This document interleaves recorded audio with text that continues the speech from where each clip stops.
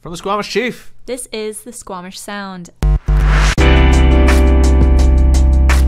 I'm Keely Bartlett. And I'm Stephen Chua. This is the 14th episode of our weekly podcast. You'll hear the story behind the story as we take you into the newsroom. We'll talk about what did and didn't get into the newspaper this week. On the show today, we're covering a farewell to the old wharf at the oceanfront, also known as Nexen Beach, and what's happening down at the Spit. So, first of all, we're going to be taking ourselves a trip down memory lane, further down Loggers Lane until it turns into Galbraith Avenue, and then actually taking a trip down memory lane.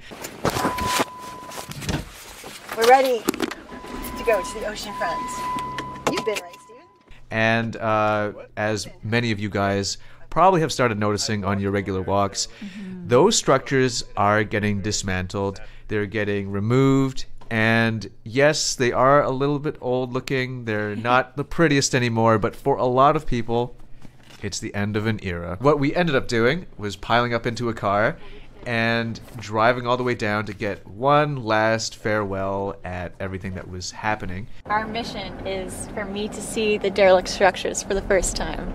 All right. Yeah, I've been here for 4 months and I haven't checked them out yet. So it actually took me like For shame. I know. a year to see them, actually. All right, so I'm already ahead of the game. Yeah, you've already got it. Why is it so important, Jen?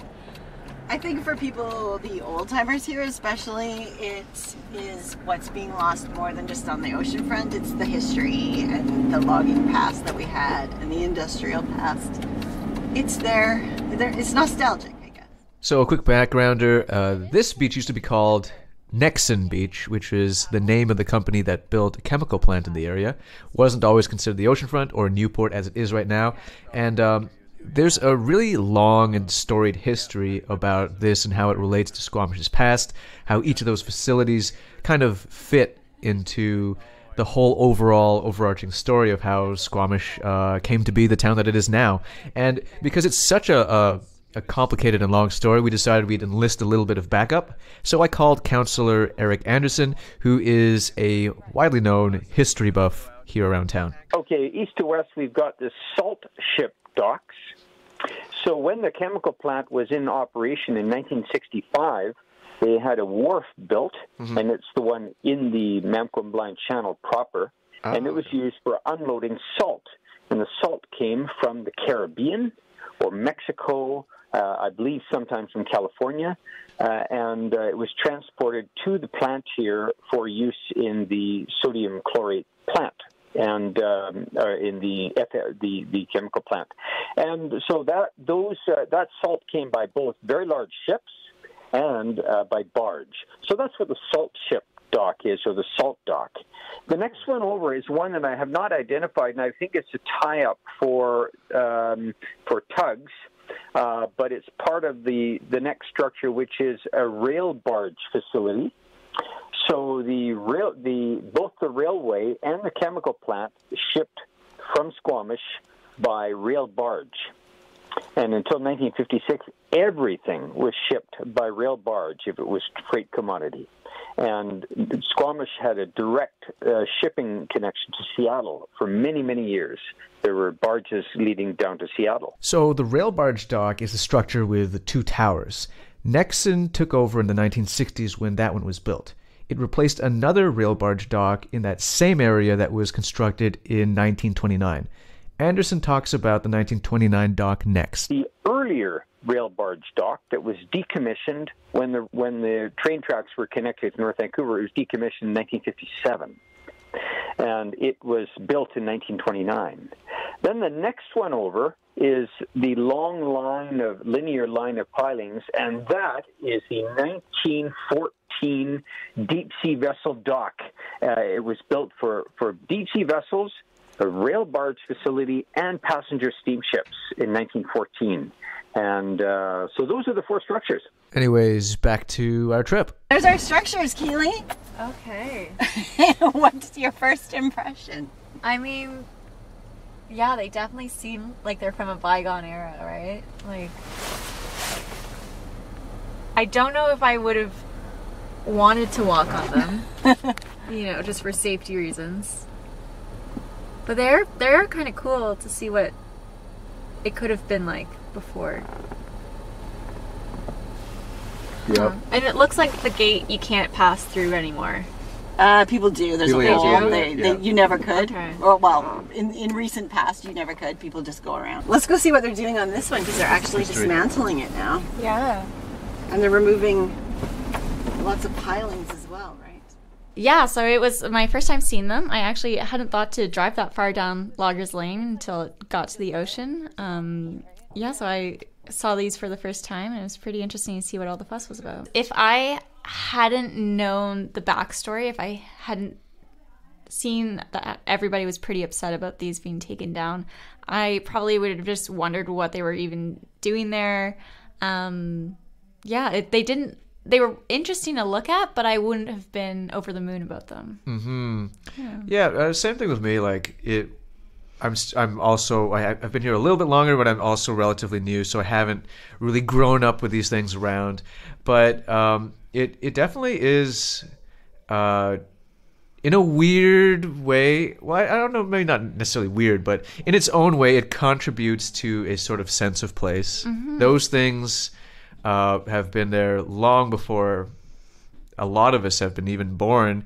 And I guess when something's just been around for that long, it's kind of upsetting to see it go away. Well, I think it stands for a lot more than what it physically is. I think to people, it reminds them of what Squamish was like when they moved here, or what their family was like when they lived here together. It's kind of the end of the road for Squamish. That is physically where some of the roads end. Mm-hmm. And you can see very visually how the environment that people love and how the industry that supports people are in the same setting, and how, that industry, that level of industry has changed a lot. Mm-hmm. And how Squamish has changed with it. And I think it's hard for people to let go of that sometimes.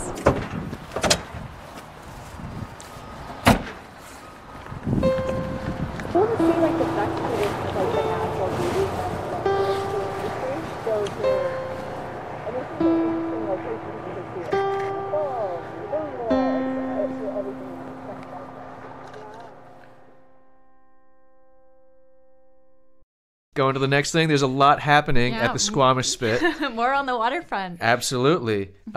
Keely, what's happening? Yeah, so basically, we've covered this story several times in the newspaper because people have been a little confused about what exactly is happening at the Spit. People who recreate there with different kind of wind sports have been concerned about the temporary closures that are going to be happening this summer, I think through June. And when they were starting, people were worried about what was happening. Does this mean people will never be able to access the Spit again? Of course, these are temporary closures. Mm-hmm. But one of the things was that people were kind of questioning why it needed to be closed at all. And so the latest story that we have in the newspaper this week is some fast facts from the societies that are organizing this closure and just why it needs to be done. All right, now we're going to our editor's pick, where our editor, Jennifer Thuncher, comes in and tells us about what she thinks is the issue of the week. Jen, what's happening? You sounded confused. I'm sure I was. Okay. No, my issue. Okay. Just keep going. Okay. Okay, so this week we found out that a local institution, Gem Jewelers, is closing its doors. Oh, man. Why, I might ask? But I tried to pause once again for dramatic effect. You know how it goes, Jen. Okay. Well, first we should say that a business closing is not usually news, right? Businesses open and they close, and that's not necessarily news. But Gem Jewelers has been around in the corridor since 1967, family-run business, and they have been in Squamish in their location for 23 years. So that's a long time.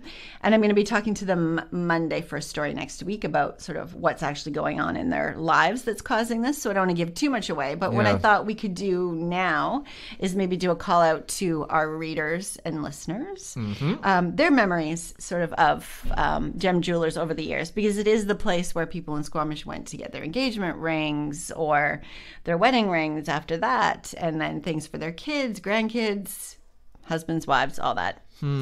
Children.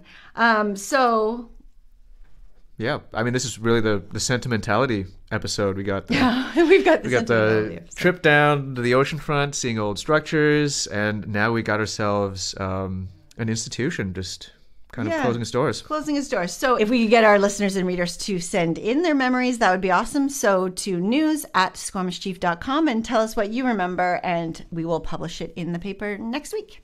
Thank you so much, Jen. Bye. Wait, we forgot something. First, before we finish up, we're going to get our office dog's pick of the week. We're going to bring in Napoleon, our lovely office dog, to get his perspective on what he thinks is the most important issue of the week. Napoleon, what do you think of the old wharf closing?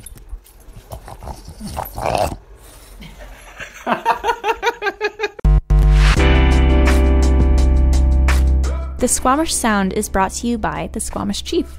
The music for this episode was produced by Stephen Chua, cover photo by Clayton Matthews. Have a story tip?